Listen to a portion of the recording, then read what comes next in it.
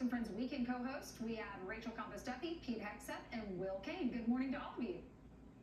Good morning. Good morning. Good morning. So, Rachel, I'll start with you because you lived in Wisconsin for a long time. Your husband was a congressman there. What's important to the rural voters?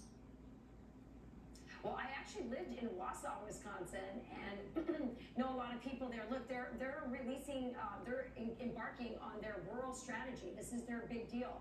And Politico just admitted they don't even have a rural policy platform. They haven't released that. So their whole strategy is just send out, deploy Tim Walz.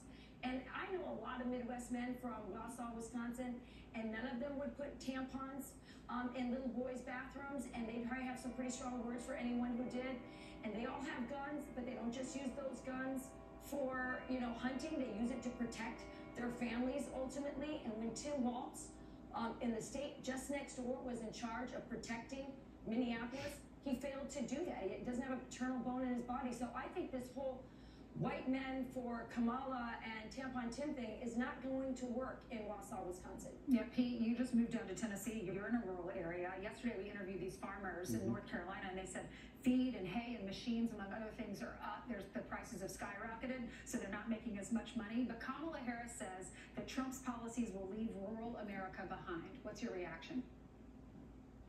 Well, that's just a made-up statement, made-up political statement. There's a reason rural America has gone toward Trump over these past multiple elections. It's because he reflects their values. You see, it's not just go pander to farmers with an ag subsidy anymore. It is, what do you stand for? Have you allowed an invasion of our southern border? All the things that Rachel laid out. So we always talk about the gender gap, men and women. Well, that may be real, but the urban-rural gap is huge. It's the biggest one in America because it's all about core values: God, family, guns, the things a lot of rural voters care about. By the way, Tim Walz represented Minnesota's 1st District, a rural area, for years. He was a so-called moderate. Then when he ran for governor, he switched his position on guns, switched his position on Obamacare, switched his position on Somali refugees, so he could cater to the urban liberal base.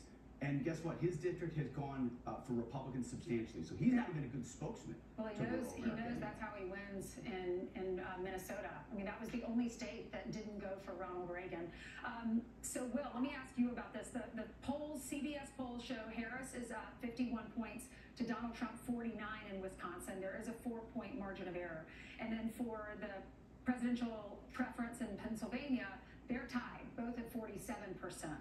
Why is that? I would think rural voters, I think rural, I think South Carolina rural, and you find more conservatives in those areas. Yeah, well, but I think those are statewide polls, right, Ainsley? That's not just among rural voters. That's true. Correct me if I'm wrong, but I think that's statewide. So my suspicion is it would index more favorably for Donald Trump both in Pennsylvania and Wisconsin among rural voters. But I'm with you on one thing when it comes to South Carolina, Ainsley, and Texas, and I'll leave it up to Rachel, although she's told us today, but the Tim Walz Jazz Hands and High Kicking Tour rolling into Grayson County, Texas wouldn't really be the kind of off-Broadway production that everybody's ready for down in Sherman, Texas. Maybe not in Wausau, Wisconsin either, but I wouldn't know I'd make that my special envoy for rural America. And if he's going to take this production all across the country, I have a few suggestions for his tour stops.